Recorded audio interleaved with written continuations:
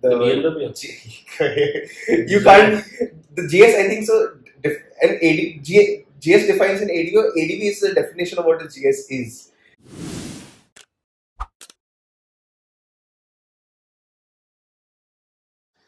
So Sherman, we actually forgot one more ADV, the so-called ADV, the Honda X200, which I don't know. It's a Hornet with a ADV look, and that's about it. It's nothing more than that. And they've not even put an effort to retune the suspension. At least retune the suspension. At least retune the suspension. What the Kawasaki has done with the Versys 650. Or even the 300. The 300 was a proper ADV. We have not even covered that, but that was just a small lifespan in India. It was exorbitantly priced. A brilliant bike at an exorbitant price. And exorbitant when price. things don't match, this is the result. It was just a lakh and a half lower than the 650. Well is by the 650 Versys instead of 300. But again, that's something that we will not cover, otherwise it will take forever. So yeah, I mean, what was Honda thinking? It's not even a 200cc engine, it's 188cc. The only thing they've done is they've given a bash plate and they've given button tires. That's about it. So it is again, it's a confused bike, but it's Honda, so it will sell at least. And they have done the same. They've not done the same. Actually, the Honda X500 is a proper ADV. No, it's a proper GT with a off-road capable engine and off-road capable suspension. But the price? No. The problem is abroad it is as cheap or cheaper than the KTM 390. And here Can you believe it? And here you buy 3 KTM for the same price. No. Here you can buy. Sorry. No, over here you can buy 2 KTM 390s and have 6,000 rupees in spare to fill both the KTMs. And he said he was bad at math. He did his math right this time. No. I had made a video about this before. So I've done the calculation that time. So something that should be priced at half the rate is priced twice as much. Obviously, it's not going to work. And the most embarrassing part is when you see these videos abroad where these foreign journalists actually compare the 390 with the X500. Few of them prefer the X500, but few of them prefer the KTM 390 as well. So because of the electronics package, the Honda X500 just doesn't have the electronics package. It's a basic bike. It should have been priced at 3 lakhs, 3.5. Actually, the X500 makes the Benelli TRK 500X look better. Because the Benelli TRK 500X is actually 50,000 rupees cheaper than the X500. And it is... And they have it sounds the whole 9 yards over there. Nice big tank. Proper spoke wheels, 19 inch. Spoke wheels. Proper suspension. And it's not got the 42 mm thick suspension. It's got a 44 or 45 mm thick suspension. It's like heavy duty suspension. It's got the exhaust on the top. It's the luggage carrier is standard. They've gone the whole 9 yards. I think the only drawback for that bike would be Benelli as the brand in India. And there are many drawbacks. Otherwise, I think the bike... It is actually heavier than the GS 1250. So, yeah, the weight is a major factor to be considered. Quite a few people there just look over the weight. But if you're going to use this bike for its purpose of cross-country or actually purpose of off-roading, weight matters. Weight really matters. When you want to flick the bike left, right, you want to do a 390, a 180 or something, it's heavy, man. You can't push that bike around. And so I think weight is the only drawback. Benelli by default is a drawback for all its brand. I'm talking with reference to the service, also with reference to, I personally haven't felt nice walking into the showroom because they treat themselves as they're the only premium players, but that's subjective from showroom to showroom around India. But if you ask me a Benelli or a Honda, I personally go with the Benelli. Even though the Honda will be far more reliable, the Benelli sounds good. Look at the exhaust sound. Stock exhaust sound, it sounds so amazing, man. It is that good. And also the tractability of this engine is really good. You can really, I've rated the 502X. You can go around in city speeds on 5th gear as well, not an issue. It's not dirty, it is quite smooth. It is smooth, it's got the low end torque below. It is not as quick responsive as the Versys, but obviously the Versys 1.5 lakh rupees more. But you can really, you don't need to use the clutch. The Versys also has 17-inch rim, which is more like a Grand Tourer as you. Versus is a Grand Tourer. It doesn't come in the ADV market. It is a bike that does it all. As simple as that. It's got the performance of a Ninja because it's got a Ninja's engine which is retuned. It's got road biased tires, so you can catch up with your friends. You can lean in on corners like a regular bike. And 99% of your life, when you're going to use the bike on the road, that bike is usable. Then 1% of your life, when you're going to go bloody off-road, you're like, "Arey yaar, button tires nahi hai." You can't bloody have it all, right? But speaking of that, a bike that did have it all, and then they managed to screw it up, was the V-Strom. The V-Strom. The V-Strom was 80,000 rupees more. It had everything the Versus had, and that little bit more with tubeless spokes. Tubeless spokes, yes. And the big screen, the tag, and everything. And I don't know what got into Suzuki, and they're like, you know what? Let's just increase the price. Let's see what people do. And the market just fell. Like, I personally have seen 1 or 2 V-Storms, man. I haven't seen so many V-Storms as opposed to the Versus. Because when I was there for some time with Kawasaki and Suzuki. You've been with Suzuki. Yeah. So when the V-Storm launched, it made all the sense at 70 to 80,000 rupees more. Yeah. The rims itself would cost a lakh and a half to get tubeless rims. Yeah. And the proper off-road suspension and the twin cylinder, and that bike was just, it was lighter by 3-4 kilos, so similar weight with a similar power and torque. But it had it all. It had it all. And then they just thought, let's do a typical Jap thing. Honda priced the bike high, Kawasaki priced certain bikes high. Suzuki said, "Hum kyun piche rahe?"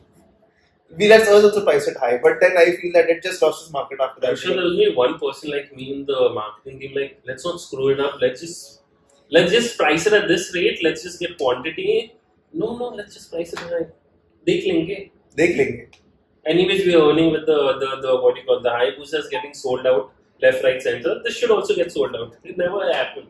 And it's sad. They are such nice bikes, and none of the other bikes. The Gixxer is not there. The 750 was nice, but very underrated. That bike was the 750 was nice, but if I'm not mistaken, it was priced 50,000 rupees less than the Z900.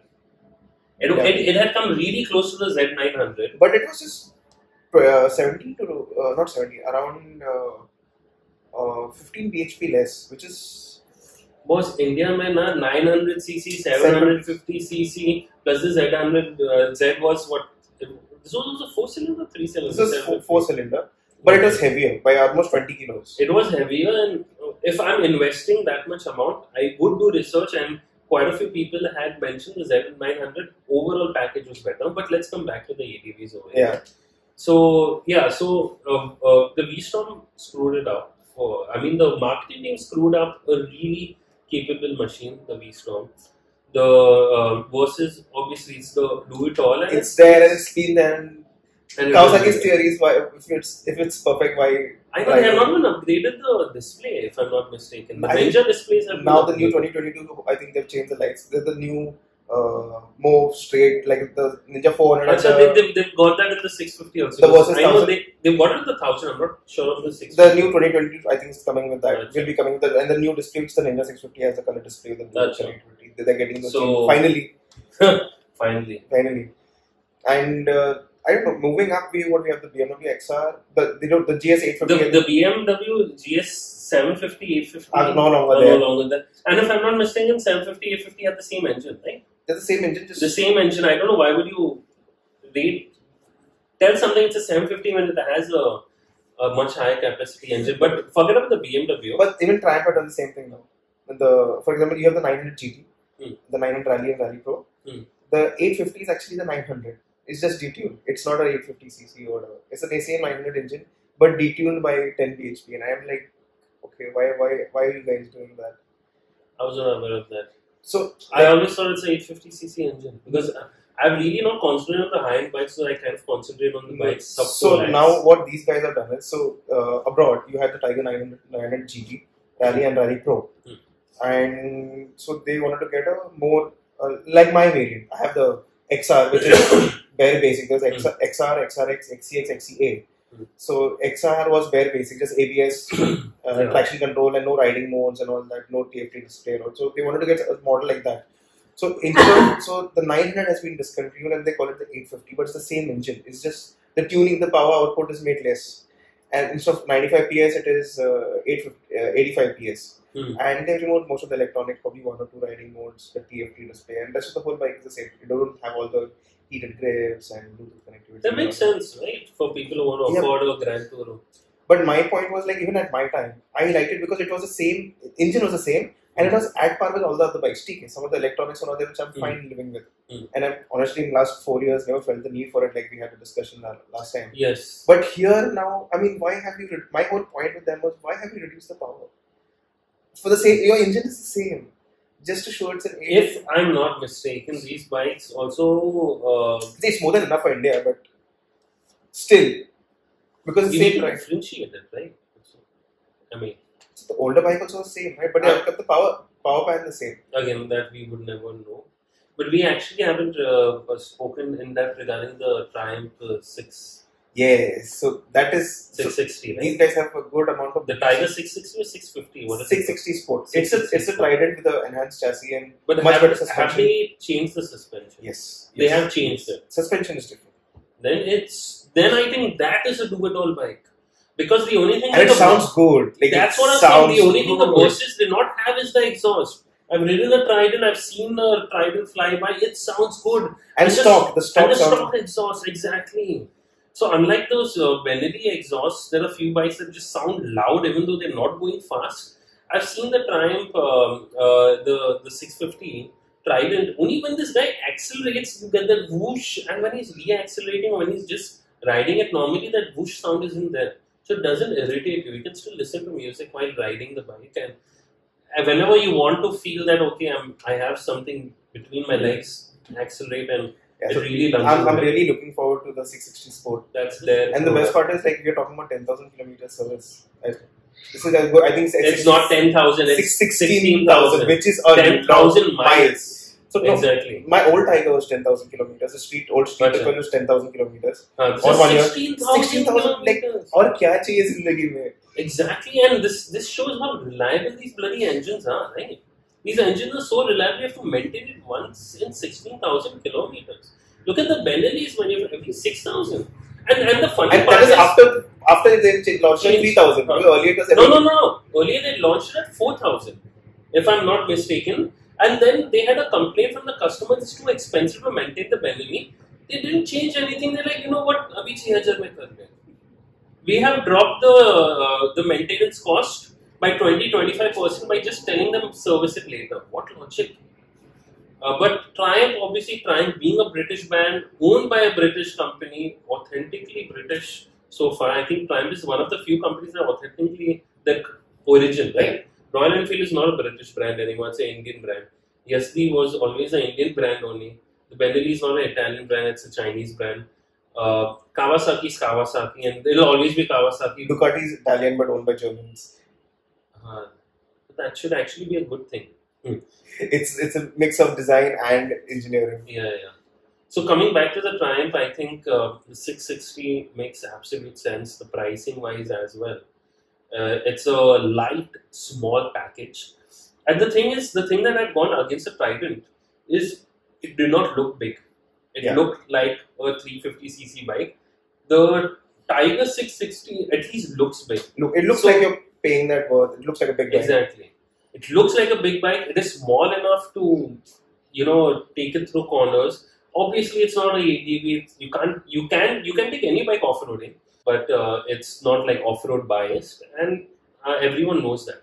Triumph is not trying to hide it by saying it's off-road. I don't know why they put it as a Tiger, because Tigers usually associated with proper off-road. But then you have the Tiger GT versions also, which are road biased, but it can soak up your bumps. Another thing I did not like about the Trident was the rear suspension was too hard. I think they retuned it for the Tiger, so I think it's going to be an overall amazing bike. Let's keep our fingers crossed. Obviously, the Tiger is going to be overall really good. Even the other bikes, the 900 Rally and GT are doing very well. They sold out for a couple of months. Yeah. And I rode them. And the good thing is they're actually getting the top-end versions to India. Yeah. And Indians are actually completely blocking that 50-50 units, whatever they are importing. And that's a good thing actually. They're at least showing trust in India. And not pricing like, we'll get your high unit and so we'll charge you accordingly. It's in the price range. It's not like the Honda, Africa Twin. But Africa Twin also, because speaking of Honda Africa Twin actually the price is very reasonable. Like if a Tiger a Rally Pro, which is the top end 900, it's at 18 almost 19 lakhs. The Africa Twin is 19 to 21, which is fine because 1100 I know, cc but they've introduced the Africa Twin at what 13, 14 lakhs before when they had just introduced it. But then that was a 1000 cc, now that's 1100, and then they've done a lot of changes to it. It's if Honda is able to place a 1100 cc bike with the 900s, I still can figure out that they place the 500 cc bikes with their 650s. Oh. So it's like, we'll screw the lower ends, the top end, the rich guys can enjoy, the not so rich people can get screwed. Like. I know they should have prices at the KTM 390, slightly more because they 2-cylinder. In India, obviously 2 cylinders are worshipped, but whatever. Coming back to the top end, and even the Multistrada again is not, you'd look at it as a adventure bike, but when it comes to the road, oh my god, that bike is phenomenal. Absolutely. But then you can do it with comfort and with shitload of speed. That even puts up Superbikes to shame. 140 horsepower, right? It's 140 plus. At least last time I did it, it was 140. That's a maniac of a vehicle. So I personally haven't ridden it. I've not got the opportunity, but people who have ridden it, I actually met someone during the Kawasaki showroom launch in Thane. This guy owned a Multistrada. I could see oil dripping, And he told he's this guy who's been complaining to Ducati continuously with no response. He had actually shown me a video where you could see these sparks coming out. In the sense, he's like, this is the worst decision ever.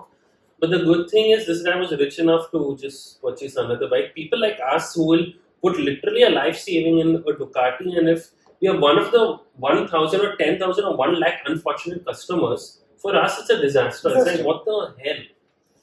So, I mean, Ducati, it's reliable, but if I am putting everything I have in a brand, if I had the option of having a fleet of the bikes, Ducati would be one of it. But if I had I'm a 9 to 5 guy, I took 5 years to convince my wife I need to buy a proper ADV, which is 20 lakh rupees. I will go for a Honda, blindly. No two ways about it. I know it's going to be reliable. And plus it's gearless. It's like riding a gearless bike. It is so comfortable. There are downsides to it. When people come to you and they're like, "Babe, what is this?" And this is bucket, and you're still like, because it doesn't have a clutch, you don't realize. And no idiot has come and just done this. Come on, everyone has the courtesy of not doing this. But the advantage of this is when you are off-roading, there's no chance of the bike locking up because you're not in a false gear and stalling it. You're not at the wrong RPM at the wrong speed. You're always at the right RPM at the right speed. It's got a dual clutch transmission, 7-speed. It just keeps on switching as per your requirement. And it is more fuel efficient. Nowadays, by default, automatic cars or bikes are fuel efficient because they know they manage it pretty better than manual. Yeah. And so that old torque converter technology is not there in these automatics anymore. Considering we started off with the ADVs, and let's end this topic on the granddaddy of ADVs. The BMW. You can't. The GS, I think so. GS defines an ADV. ADV is the definition of what a GS is. You've seen this. I'm sure you've seen Kung Fu Panda, right? In part 2 or part 3, you have this the buffalo, the villain that comes from the spirit world. The way how massive it looks and the power he has. And indestructible. It's like a tank that is just moving towards you. It's like a tank. And when a woman sits on it, it's like, where is she? She's just disappeared in it. Again, unnecessary. Not a bull, but a goat. The GS is a goat. But it's unnecessary. I mean, again, it depends. Like there are. But it looks like wow. It is, and for how huge the bike is, it's so well balanced. I rode a friend's bike, and I was like, where is the weight going? It's a heavy bike, but once it's like, even if you're standing and trying to balance it, it balances out very, very well. But then according to them, it's the whole point of the box's engine, wherein it's like holding a rod on a rope and walking. The engine helps. It's low, and since it's spread out, it helps manage the center of gravity really well. And again, for people who are looking at compensating for certain shortcomings in their body, this thing looks amazing. You would suddenly look like a bloody stud, man. The GS is... Yeah, but it's not for regular people. like you said, people who put their life savings probably not so much because it is expensive. Parts are expensive. Yeah, Though it's a reliable machine, but yeah. yes, again, parts are expensive to maintain. Unlike Honda or a Triumph or even Kawasaki. But at some level. again, these parts there are periodical. Yeah. So the thing is, before you buy a bike, any ADV, you got to ask the sales guy, okay, help me with the periodical maintenance. Like Do your research. Kawasaki tells you every 30,000 kilometers, ये खर्चा रहेगा ही. However good you maintain your bike, you have to change it. BMW, Honda, everyone has that. So then you actually calculate, you're buying it for 25 lakhs and how many lakhs will it cost you to maintain it for the next 5 years, 10 years, 15 years, whatever you're looking at. So do your research accordingly. I mean, again, I miss those two-stroke ADVs, which, again, for us, it was just the Enduro, TV Enduro, which had come. But talking about my Yamaha, I've spent zero in the last 7 years on the engine. I had completely overhauled the engine. These engines are so bloody simple. I've literally spent nothing on the engine. I've just maintained it once a year. It is that simple. But these four-stroke engines, you have to maintain it periodically, and you have these high compression engines. Everything is just perfectly synced to produce 140 horsepower on like 4-inch of rear rubber and 2-inch of front rubber, right? So that's how it is. So we'll put this topic here and we'll be coming up with more such topics. Stay tuned at Custom Elements and all about automobiles. And we are hoping that KTM comes out with their adventures because I'm really looking forward to it. Which adventure? The 890. If it comes. The KTM had got the 690 or 790, right? The 650. 792. 790. It was a complete disaster for KTM. I'm pretty sure they're not going to get a bike unless they're manufacturing it over here. Let's see. Fingers crossed. But that was like you were getting it at half the rate After at the end of the period when there was a transition from BS4 to BS6. That was. I have friends who bought it at 10 lakhs and then I have friends who bought it at 6.8. I know. It was like painful. But it looks like a proper built up 390. But again, yeah, I mean, let's if people like this video, we should do more of this. So stay tuned, and if you have any kind of queries, we'll be posting this video on both the channels. So Yes. if you have anything, you can ask Rustam here, or you can ask us or me, and we will get back to you. And stay tuned for we have a lot more interesting topics, and hopefully our budget goes a little up, so we can keep a little more things to probably munch or drink in the videos. Yeah. See you soon. Sponsors. Sponsor us. See you soon. Okay. See you. Ciao.